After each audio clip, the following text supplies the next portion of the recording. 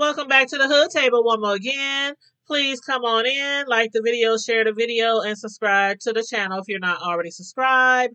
Now, we are going to be discussing some breaking news that has came in regarding Jelani Day's cause of death, which has been determined by the coroner's office of LaSalle County that the cause of death was drowning.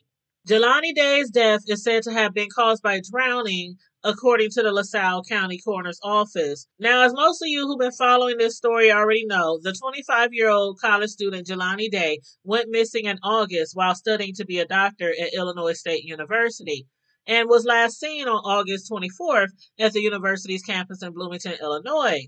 His parents had reported him missing on August 25th, and his car was found 2 days later in Peru, Illinois. Now, his family has always suspected foul play in their son's death and are still urging people to come forward because somebody has got to know something regarding this young man's death. Day was found dead floating in the Illinois River on September 4th. His body was not identified until weeks later by the LaSalle County coroner on September 23rd. Unfortunately, per the coroner Richard Plott, there is no specific positive test at autopsy for drowning. Drowning is considered a diagnosis of exclusion with supportive investigation circumstances when a person is found deceased in a body of water. The coroner said they did not find any evidence of intoxication, injury, strangulation, assault, anything like that. No altercation, and it still remains unknown how Day ended up in the Illinois River or in that area in the first place. And again, his family did and still suspects foul play in his death because, for one, they said that all his personal belongings were found scattered away from where his body was found. According to his mother, Carmen Bolden Day, Jelani did not just disappear into thin air. Somebody knows something, somebody seen something, and I need somebody to say something. And really quick, you guys, I'm going to let you watch a video clip of the news story, the breaking news. And of course, before we do that, before we proceed to the video, I'm going to post up our copyright disclaimer real quick. Tonight, we know he drowned, but the coroner's report on Jelani Day opens up even more questions about his final moments. Tonight, CBS 2's Meredith Barrick is live in our Streetside studio with new information in the case. Meredith.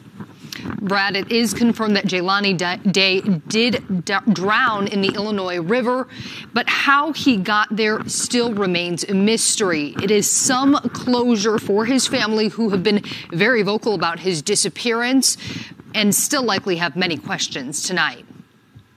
Jelani Day was last seen at a cannabis dispensary near the Illinois State campus in Bloomington on August 24th. The 25-year-old grad student's car was found 2 days later in a wooded area near the Illinois Valley YMCA in Peru, which is 60 miles north of Bloomington in LaSalle County. His body was found on September 4th in the Illinois River, not far from where his car had been located. On September 23rd, his body was finally identified, with police calling his death very suspicious. Last week, he was laid to rest. Day's mother has been critical of authorities' efforts since he went missing. She has called upon the FBI to get involved in the investigation of her son's death. Here's what she told CNN's John Berman about that. I need answers because the police departments that were involved in searching for my son and looking for my son and finding answers for my son failed me. They failed my child. The LaSalle County coroner says there was no evidence of strangulation, assault, a gunshot wound, or significant drug intoxication, among other things. As for how Jelani got into the water, the coroner says that remains unknown. The Rainbow Push Coalition and Reverend Jesse Jackson are hosting a Justice for Jelani Day march tomorrow in Peru. That begins at noon. Reporting live from our Streetside studio, I'm Meredith Barrick, CBS 2 News. And that there was the news report of the breaking news of Jelani Day's autopsy report. Again, they determined that the cause of death was drowning. And also, as the news reporter did say, there was a march put together for Jelani Day, which was today, Tuesday, October 26th at 12 p.m. It was put together by the Rainbow Push Coalition. And as some of you might know, Reverend Jesse Jackson Sr. is the founder and president of the Rainbow Push Coalition. And I'll show you that picture of the flyer right now. That right there is the picture of the flyer that I found on Reverend Jesse Jackson Sr.'s Twitter, which is also the Rainbow Push Coalition Twitter page.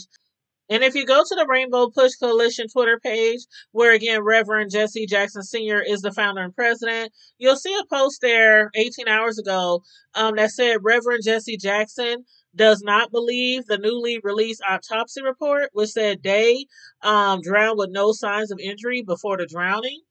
And again, his parents don't believe that to be true as well. They do still believe that there was some foul play. And I have to say, I agree. This is just too suspicious, especially for a young boy who was on his swim team in high school, they said, who is a very good swimmer. So I really hope and pray that somebody takes it upon themselves and come forward.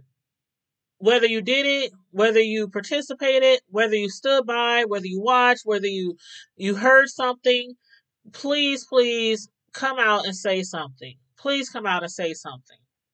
Because again, like Jelani Day's mother said when she was on Good Morning America, Jelani did not just disappear into thin air. Somebody knows something. Somebody sees something. And she needs somebody to say something. We need somebody to say something.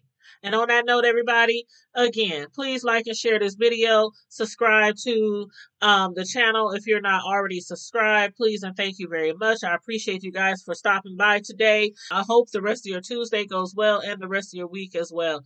And again, stay safe, be blessed, remain vigilant at all times, as we always say. And instead of just taking care of yourself, take it upon yourself to look out for somebody else as well. Bye.